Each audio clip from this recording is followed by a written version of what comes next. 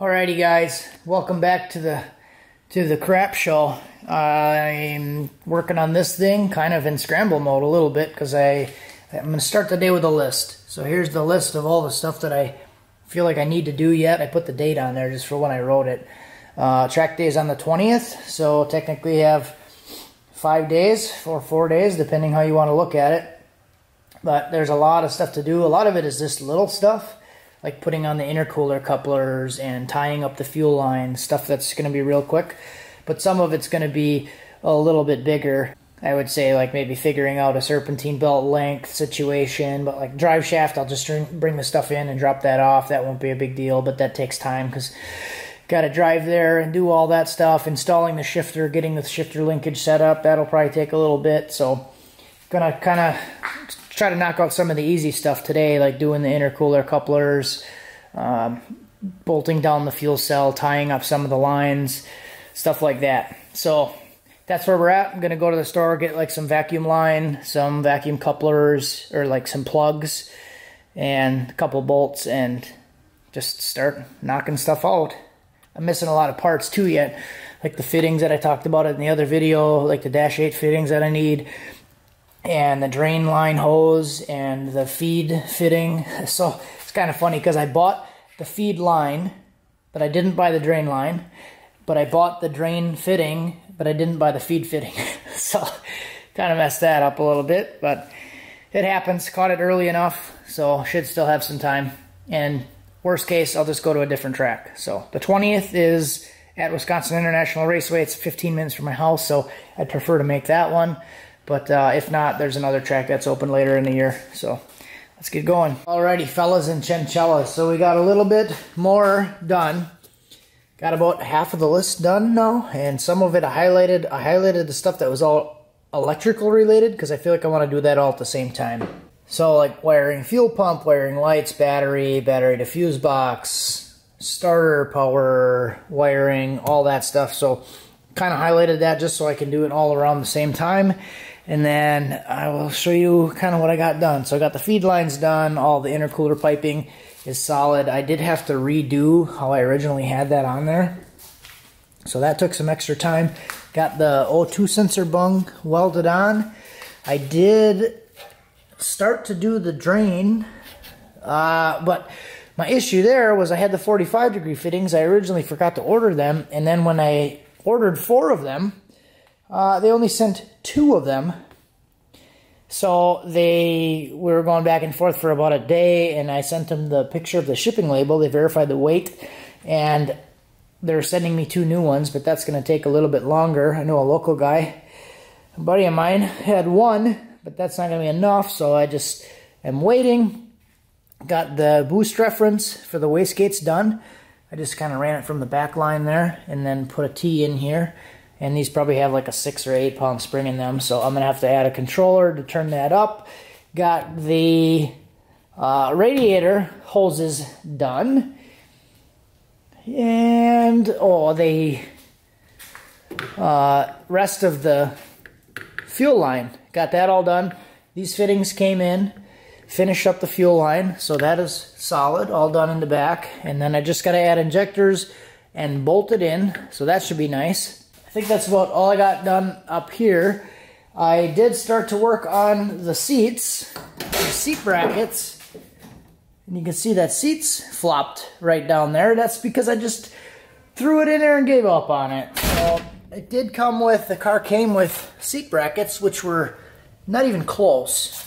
They weren't even close. So honestly, I spent probably 2 hours, maybe more, just messing around with these seat brackets and trying to get these seats to fit. I don't know what seats these are, but I did order a different bracket for it, so that should work with these seats.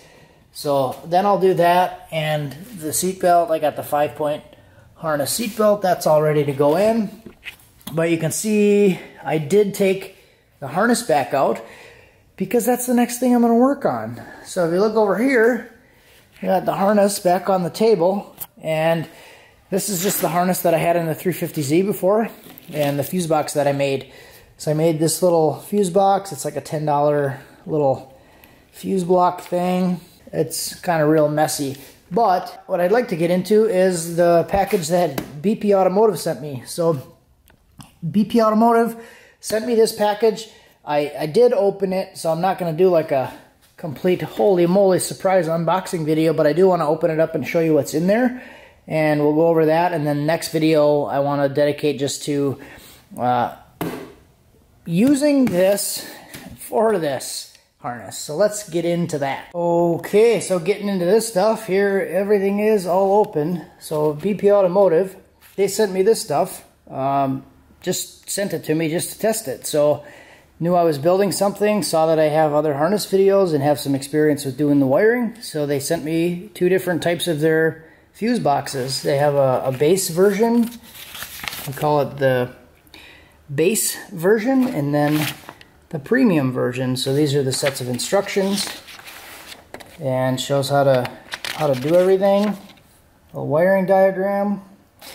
And this thing's actually kind of cool. I think this is the one I'm going to use in the Mustang, and this one might use in the truck if I decide I want to redo that one. So these are kind of cool. It has a little diagram on the back side of the cover, so it shows you exactly what the fuses and the relays are for. It comes with a roll of tape and an OBD2 harness, so that's kind of cool. I was pumped to see that because I was just going to buy one of those OBD2 harnesses, or I was going to go to the junkyard and then cut one out of a vehicle. But I have 2 of them now, so that's perfect. It's exactly what I need, and it's basically going to just kind of replicate what was on here and should help clean it up a lot more than what it is now. So big thanks to these guys. They just messaged me and said, hey, you want to try some stuff? So they also sent a couple of their crimp samples. So they have a video on their YouTube channel going over one of the China harnesses, like the China $200 or $300 harnesses that a bunch of people have been getting lately. And they kind of dissected the harness and wanted to show exactly what was kind of wrong with them and what the issues were. So they sent in some crimp samples, and then they sent this thing in, which I think is kind of cool. It's an ultrasonic welding, they called it. I've never heard of that before, but it's like no solder, solderless, ultrasonic, and that's how they do all their connections inside the harnesses. And then they heat shrink them, and they have like a, you know, like the epoxy filled heat shrink that they do. So they sent in some heat shrink for the harness, 2 shirts, fuse block, mounting brackets, new covers for the ECU, because those are usually brittle and they crack all the time when you try to take them off, or most of the time they crack. And then little plugs to go back in the ECU port. So sometimes you rework the harness and then you pull a bunch of wires out, and then these things can go back in and then plug the hole so you don't get moisture back in there. So that's kind of cool. Yeah. So this one actually has, oh, I shouldn't have pushed those back down. This one actually has 2 fans, and it has an AC setup. So if you want to run air conditioning, this one's set up with the circuits to run air conditioning. Nice label inside there. So yeah, this is kind of cool. I'm kind of excited to wire this thing up and see if we can make this thing look a little bit better. That's only a plan. So that'll probably be in the next video. I'll do a whole video just on that, but I wanted to kind of show you guys because I know I've been talking about it for a little bit, so I'm going to start rambling. But before I go in, I did get my shifter done. I spent a few hours tonight and got the shifter in and working, and everything works pretty good. Oh, it's hard to do one-handed. There.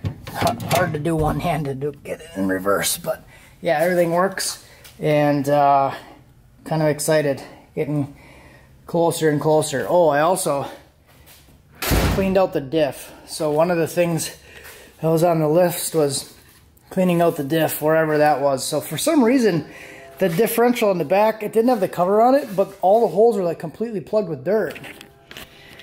So I don't know what that was about, but all of them, it was like somebody took dirt and like packed all of the bolt holes full of dirt. So I had to take like a little drill bit in there, clean all the dirt out, and then slice some slits in a bolt and then kind of ream out the hole. It took me probably like an hour just to clean the mud out of the bolt holes in there. and then I cleaned all the leaves and junk that was in the diff out of it. So that's clean, ready to go. I got to put the cover on, get some bolts for it, but closer and closer.